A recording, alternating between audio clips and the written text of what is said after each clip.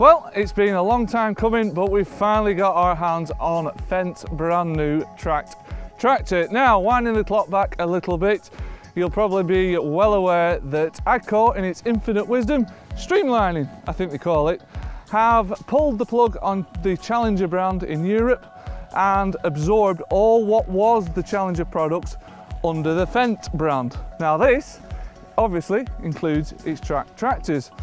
Now, as before, the range consists of 7 models, 3 small frame machines and 4 large frame machines. So what has AGCO actually done to sort of Fendtize the tractors?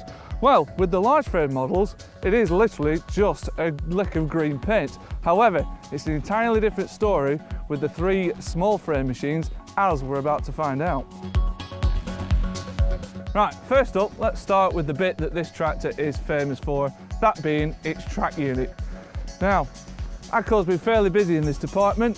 While sort of from the outset it looks quite similar to the old Challenger tractor, underneath it's had quite a few revisions. First one being, it's a longer footprint, about 13 centimetres from axle to axle.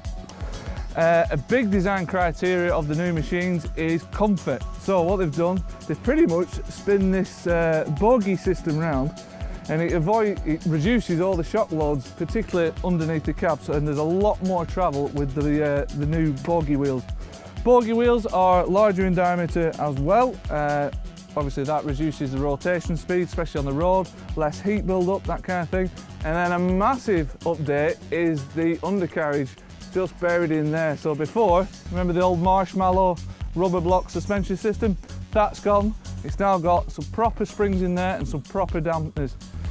Now all this combined, the hard bar across the front, this offers up approximately plus 20 centimetres, minus 20 centimetres of effectively front axle travel. And also, not forgetting, the track units, both sides, they also oscillate plus or minus about 11 degrees depending on